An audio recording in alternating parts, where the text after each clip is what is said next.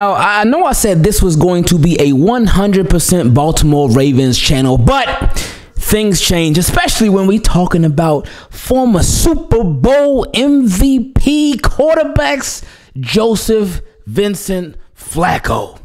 Because the Browns, a couple of days ago, they worked out Joe Flacco. And apparently it was a good workout, but it wasn't good enough to sign him. But then Ingravenvids said something that was very interesting. He said, well, it's not that the workout was bad. It went good. And the reason I didn't sign him is because he just wouldn't be in their plans this weekend. It would be too short notice. So you don't want to have to pay somebody if you're not going to play that somebody, especially at the quarterback position. So the Browns, they waited. And you know what makes this signing even worse? Like for the Browns, what it really says about the Browns right now, it says that despite them winning on a last-second field goal, man, I was rooting for the tie. I was hoping for the tie, and I almost got exactly what I wanted. Almost got it. But even though the Browns won today, they realized, like, man, our offense, our QB play was so bad. It was so bad today that we're still going to sign a quarterback. So they signed Joe Flacco today. It's official. Joe Flacco is a Cleveland Brown. Look at our guy. Look at our guy, Joe Flacco. Joe Flacco, and it's crazy. Who would have ever thought that Joe Flacco would be on his, what is this, his fourth team, I believe? And he stayed in the AFC. Joe Flacco said, I don't want no part of the NFC. No thanks. Because Joe Flacco went to, obviously, the Ravens. Then he got traded to the Broncos. And then he went to the Jets and the Browns. Am I missing anybody? I think this is it. I think that's the four that he done played for.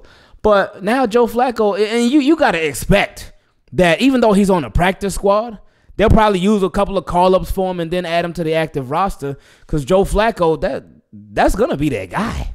Like, think of, like, DTR? No. PJ Walker? No. Because the Browns have tried both of those experiments, and I think PJ Walker's had a little bit more success than DTR, but still, no. It's not enough, not good enough. So you got to go to somebody who you know personally, from personal experience, knows how to get the job done in Cleveland. So, hey, I ain't mad at this sign at all, man. It's actually really exciting to see how Joe Flacco is going to look. Because this, I mean, it's getting close to the end of the road for Flack. It's getting there. But Flacco said, hey, I got one more in me, baby. I got one more in me. So I'm excited to see how he does, seriously, with the Cleveland Browns. Now, with Joe Flacco, he got some other former Ravens on the squad. He never played with them before. Like James Prochet, Kenyon Drake. Remember Kenyon Drake? Hey, walk in your trap, they go in your trap, get that Kenyon Drake. Yeah. But, yeah, so this should be very interesting to see how he fits in with the Cleveland Browns. I'm sure a lot of Cleveland Browns fans are going to be like, whoo, it's one of those things where if we couldn't beat him, he joined us, though.